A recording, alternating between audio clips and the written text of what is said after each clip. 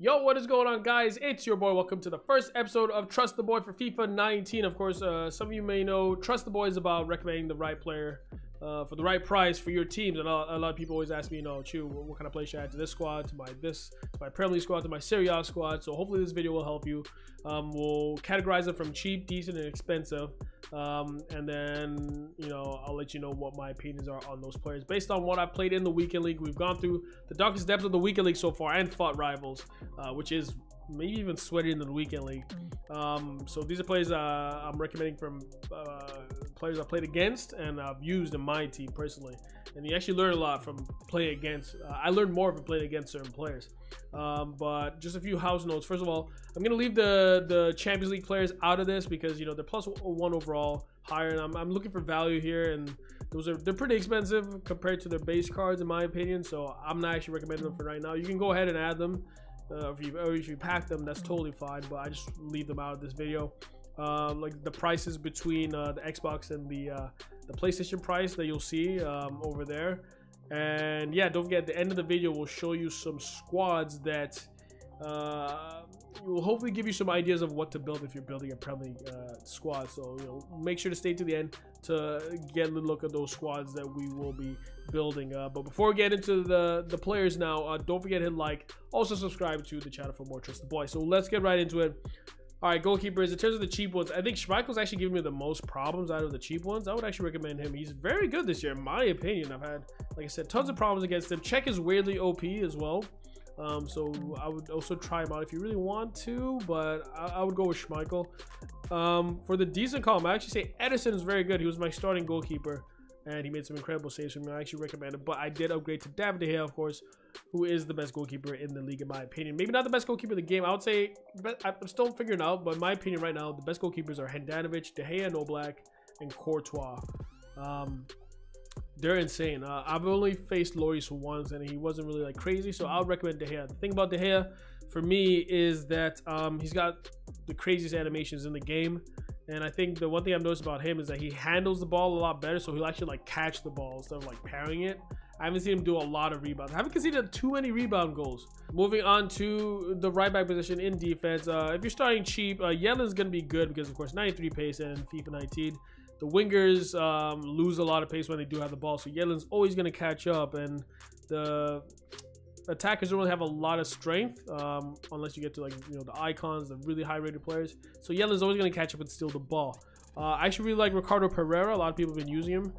Bellerin, of course, same thing. He's going to catch up. My favorite, of course, the best right back is obviously Kyle Walker. I had Valencia, and honestly, I was kind of disappointed with Valencia this year because he's got weird positioning this year, and I don't know if it was my instructions. I did end up changing my instructions from mixed runs to overlapping runs because I feel like Valencia was always a CDM. He was so tucked in all the time, and I just thought that was really weird. I switched to Walker, and he's a bit less. He's tucked in a bit, but he's not as tucked in as Valencia. Of course, you want to go with Walker, but if you can't afford Walker, Valencia will do. Valencia was my favorite right back in Premier League last year, but I don't know, that position just feels a bit weird. I don't know if you guys know what I mean. Moving on to the center backs now. For cheap, I would actually go with Rudiger. Rudiger's actually really great. Good starting center back to have. Great stats. Strong, tall, you name it. Small is actually not that bad. Not as OP as it was in the past, but he's not bad. As is Ake. You definitely want to go Rudiger in that section. I would say Baye is... I actually like Baye this year. He's not as OP as he was, obviously, in the past, but he gets the job done for 11K, in my opinion.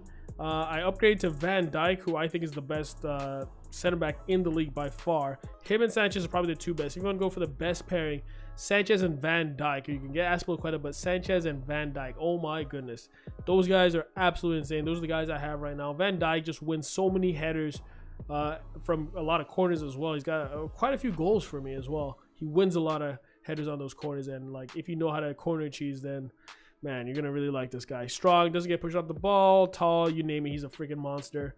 Definitely the best center back in that league by far. Then go with Davison Sanchez on the side. Now, speaking of left backs, I actually start off with Davies, and he wasn't bad for me. I actually didn't have any problems with him. He's actually very good positioning wise.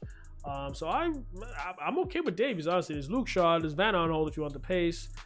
Alonso I didn't actually like very much. Robertson I felt is better, but I would say overall the most balanced left back you're gonna get is Mendy.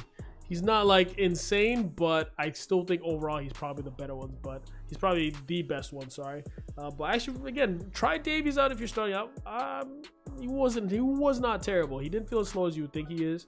But of course, you probably are gonna have to go with Mendy. Moving on to the defensive midfielders now. My personal MVP. I know I'm Nigerian, you know, but my personal MVP is Ndidi, the new Bakayoko.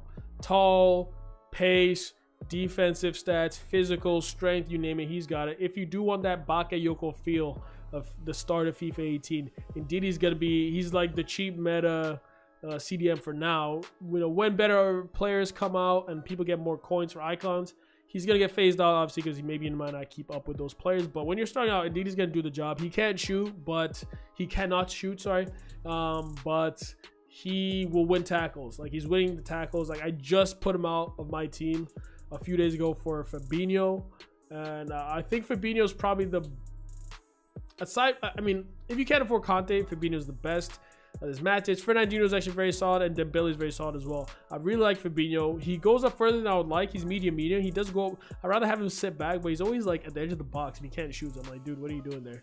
But of course, Conte, you're going to want Conte, because the thing about right now FIFA 19, of course, is the AI defending is very strong. So the tactic now, of course, I'm not saying it's a good tactic, but it's one that works, is that you let the AI control your center backs and you track back with your CDM to tackle the opponent's player. And Conte's the best at that, with that pace, and you know how tenacious he is. He's going to win that ball back. So of course you want Conte, but you can't go wrong with Fabinho right now. But again, he does go a bit forward, too forward for my liking, but he's tall, strong, you name it, he's got it. For CMs, or I mean complete mids, let's say, these are, you know, midfielders you can put in any position on the pitch in terms of midfield.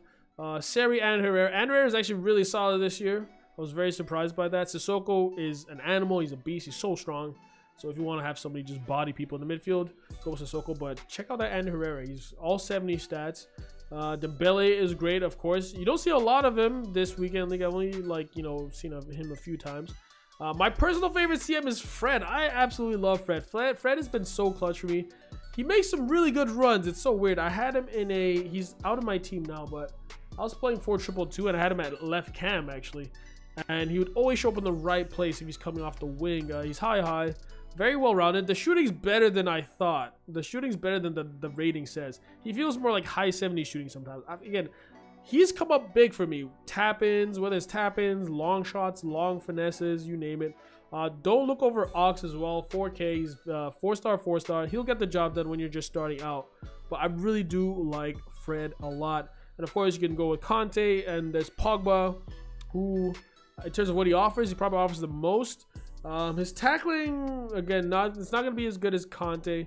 The shooting, I'm actually a bit weird about this year. I don't think the shooting is as good as it was in previous years, for what I feel. I haven't scored that many goals with him like I used to when I played him at CL. But height, 5-star skills, and you're going to get the physical, right? So he's probably the CM that you want the most in the Premier League, hands down. Moving on to attacking midfielders. Now, I really like Sigurdsson because of the shot. Finesse shots are OP, of course. Long shots, now that they've patched the game to give you more laced shots. Hard to say that word. I think Sigurdsson's going to be key because that dude can shoot, and he's got free kicks as well. So hopefully they fix the free kick. You know, when they fix that free kick sensitivity, I don't know if you noticed, but the power bar is very weird this year in FIFA 19. But if they fix that, the free kicks will be insane too. He's got great long shots. Now Firmino, oh my god, this freaking card. This is probably, him and Mertens are the two cards I cannot stand this year. Firmino just doesn't miss, man. I know he's a CF. Try him out of camp because he doesn't have the pace, right? But this man can shoot. He's weirdly strong. I don't get why he's that strong. My defenders just don't hold on to him sometimes. Man, give him a shot.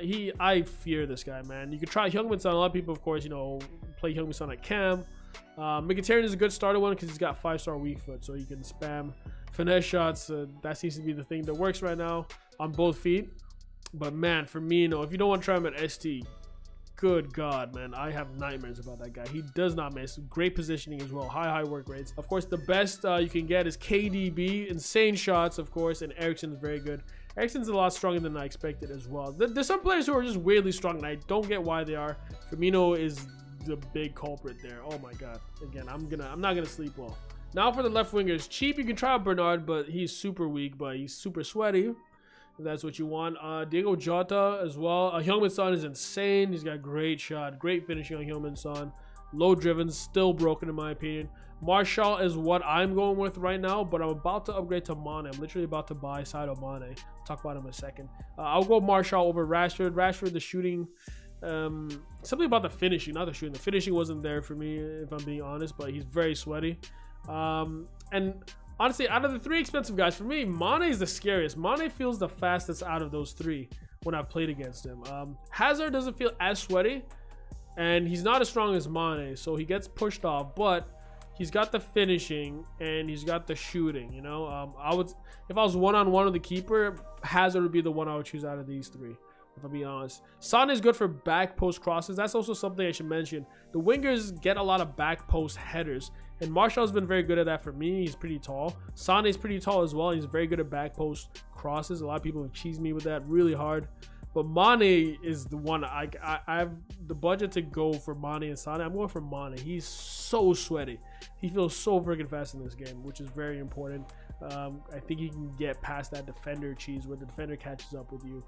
Some players can really get past that, like Mbappe. I think Mane just feels like he's 94 pace. On the right, I'm actually missing one player, Deulofeu. Could be considered a good option, but he's not that strong. Shaqiri's great, and Adama is super sweaty. He cannot shoot, but if you do want to sweat it across to someone who can shoot, check out Adama. He's so overpowered in terms of just pure speed. His physical should be way higher. That guy is so jacked. In terms of decent, actually, I think the best RW is Mahrez. The skills come off so nice. The agility is insane. He's got, you know, the 5-star skills, of course. Sterling is good. Willian is well balanced, but I think Mahrez, if you know how to dribble, I would go Mahrez.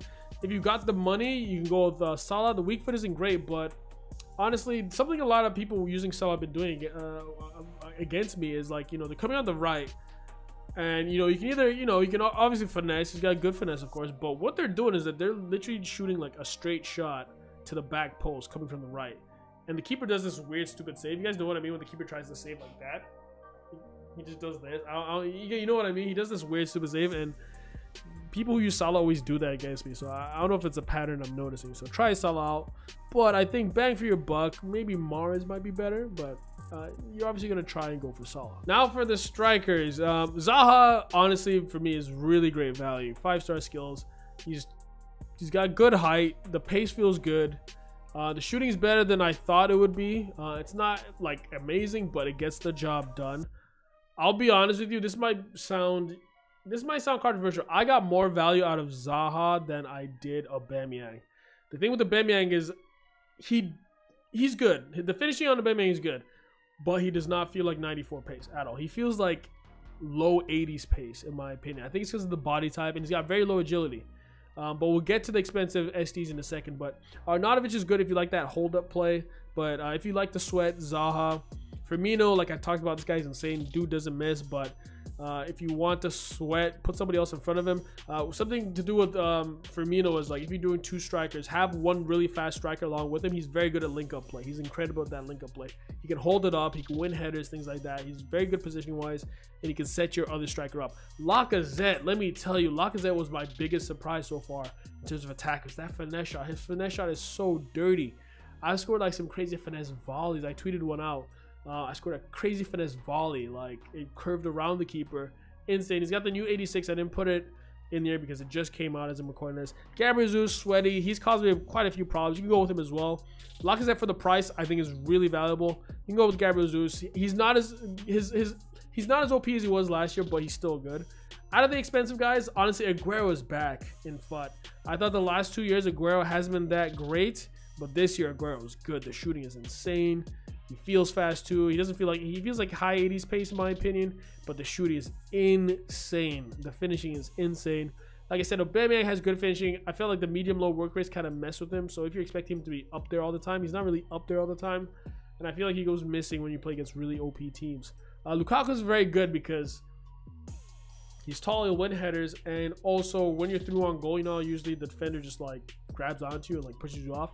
They're not doing that with the big man Lukaku. Let me tell you, Lukaku destroys them. So you can get that with Lukaku. So try him out. Now we're gonna take a look at some squads for different prices that you guys can try to build towards, or just to help you come up with some ideas. So let's go check that out. Okay, let's take a look at some of these squads now. This first squad is we've got 3 squads here. This first squad is 100k, and I do like 4-2-3-1. It's the formation I'm primarily using right now. I was doing 4-2-2-2, but that wasn't working for me.